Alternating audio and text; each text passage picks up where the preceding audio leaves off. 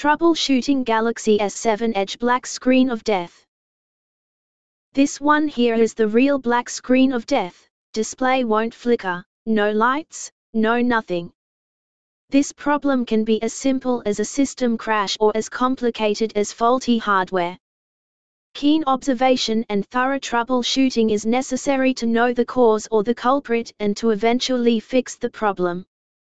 That said, please try to follow these steps. Step 1. Forced reboot.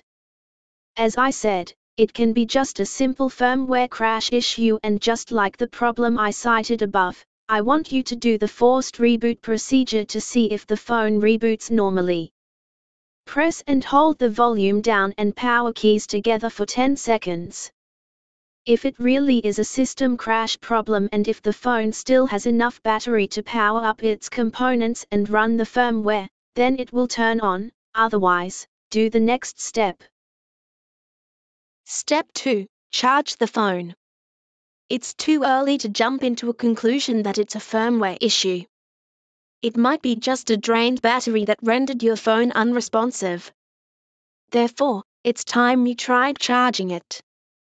Aside from the obvious reason that we suspect the battery got drained, this step will also tell you if the device responds when it detects current is flowing through its circuits. If the phone doesn't charge, I suggest you read our posts that specifically address this problem and its kinds. Here's one tip: when you plug the phone and it won't charge, leave it plugged in for 10 minutes and then do the forced reboot procedure while it's plugged in. Step 3. Attempt to turn the phone on.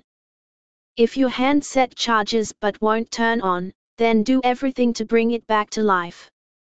You have a couple of things to try to confirm if your phone can still power up its hardware or not. Try booting it in safe mode. I provided the step-by-step instructions above on how to do this.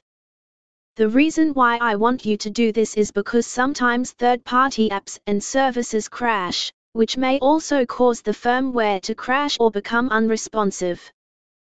Boot it up in recovery mode. Booting the phone in recovery mode will power up all its hardware components without running the user interface.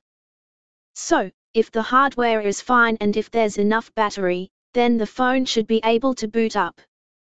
Here's how you boot your device in recovery mode. 1. Turn off your Samsung Galaxy S7 Edge. 2. Press and then hold the home and volume up keys, then press and hold the power key.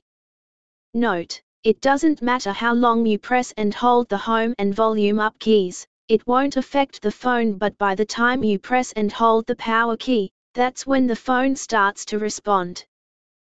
3. When the Samsung Galaxy S7 Edge shows on the screen, release the power key but continue holding the home and volume up keys. 4. When the Android logo shows, you may release both keys and leave the phone be for about 30 to 60 seconds. Note, the installing system update message may show on the screen for several seconds before displaying the Android system recovery menu. This is just the first phase of the entire process.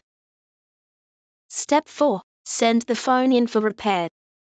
After doing all these steps and the phone remains unresponsive and its display black, it's time you sent it or brought it to a local shop to be repaired.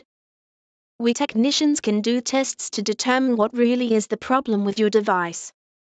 As far as doing your part is concerned, you've done enough, but sadly, the device is suffering from a serious issue. Let us know if this helped in the comments below. If it didn't, we will get back to you as soon as possible.